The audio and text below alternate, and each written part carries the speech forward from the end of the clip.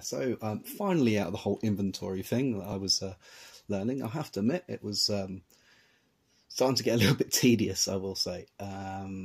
Though it is very important, especially in an RPG, to have an inventory system so I can understand the practical application for in learning so much about it. But I'm going to go over a little bit of actual design principles. I've even written notes. So basically, the principle that I'm going to be going over is actually it's known as the solid design principle, which is an acronym. I've actually got this rather nice little thing here. It's a design principle for C#, basically, or to be honest, it could be used for a multitude of different programming languages. So basically, it deals with the idea of having so it's an acronym. So we've got so S will stand for solid responsibility. O is for open and closed design. L is Liskov principle. I is interface segregation, and D is dependency inversion. Now, this sounds very, very complicated. It kind of is, but also it's manageable. Basically, single responsibility is the idea that every method and every script and every component should actually have one thing it is actually responsible for. The thing is that I haven't been doing that because the tutorial that I've been following really hasn't had that drilled into it, though, you know, as we've gone on, Mr. Taft Creates channel, the latest video that I have watched, he does actually go over this. So to be honest, I'm kind of repeating this verbatim from him. Open and closed design. So it should be so you should be able to expand methods within a script, but remain it closed for modification outside of the script itself. So I know that doesn't sound that doesn't sound overly intuitive, or it might not even make any sense. But basically, so the idea is that I've got one method, and I can expand upon that method, and that would be like, for example, the movement script. So I can expand upon that, but I should really keep it closed. So I shouldn't have anything that's outside of that movement script that shouldn't really be there, if that makes sense. The Liskov principle is probably named after some dude called Liskov. For every subclass, you should be able to replace its parent class in every single way, which is what I'm going to be going over with what I've been doing today. So an interface segregation. Each interface should only have one purpose, which, to be honest, if you don't, it makes things messy. And dependency inversion. So if you're trying to do something in code, that should rely on an idea and a concrete implementation. So if you've got this idea in your head, the concrete implementation of that should basically rely on that sole core idea.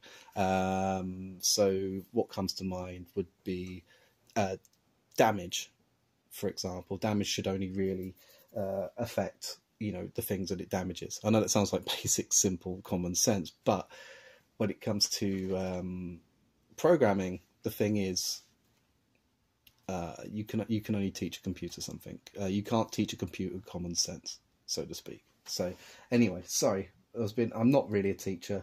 So now what I've been doing is, if I go to my player movement script, you can see this bar here. It's very, very long. Like this is kind of going against the very first design principle of the solid design principle, if that makes sense.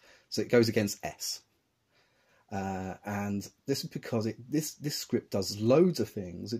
Even though it's called the player movement script, it also governs things such as knockback. It also covers also iframes, also abilities such as using the bow, things like that. So there's a lot of stuff here which should really, really be in its own script.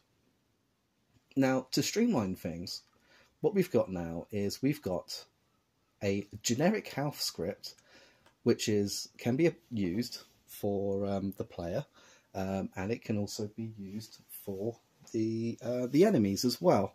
And to be honest, you could probably wait there.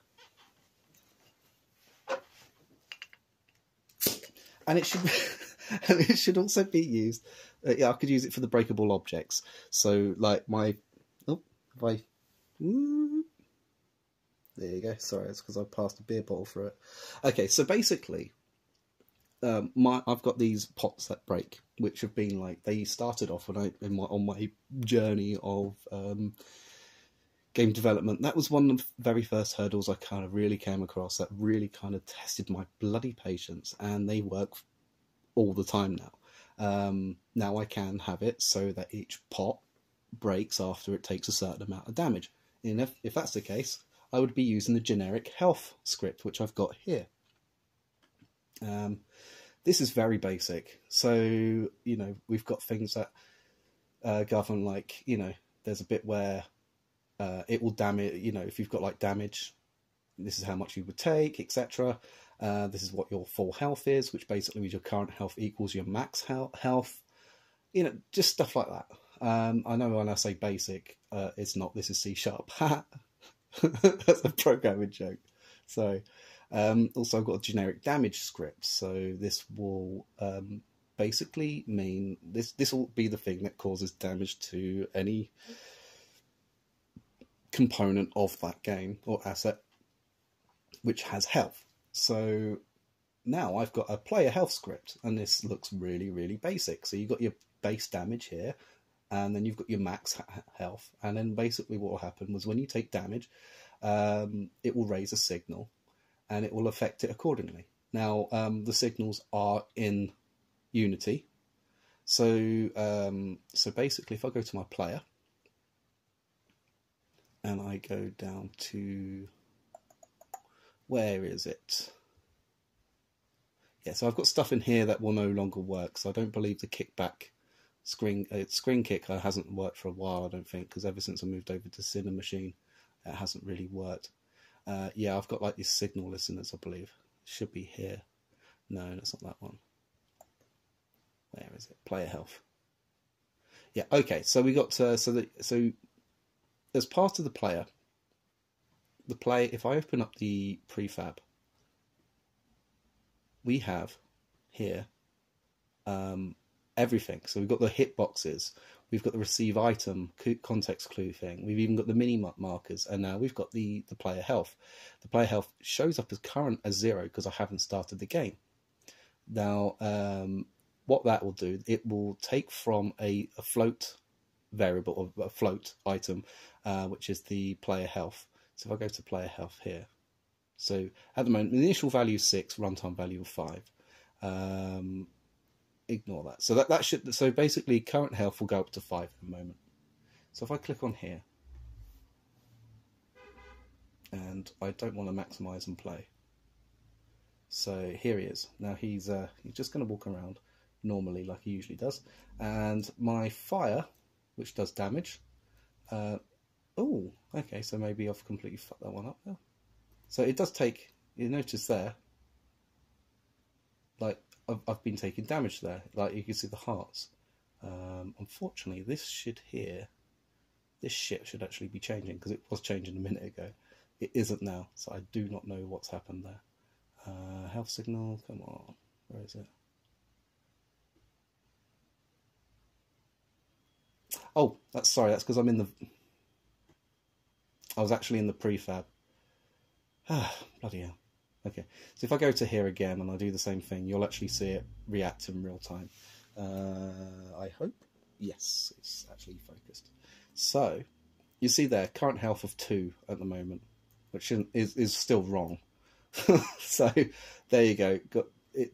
Yeah, I've got the maths all wrong. So there you saw there, it took a massive chunk. It took out 5.5. Took out 5.5 units of health, because each heart is made up of 2 units of health, and I completely buggered it up a little bit, but it's still correct. It's just yeah, my heart containers as part of the UI isn't, it's showing up as an initial value of 5. That should really be the other way around. I think that should actually be 6 and 3, I believe. I think it's the other way around. I still need to get my head around this.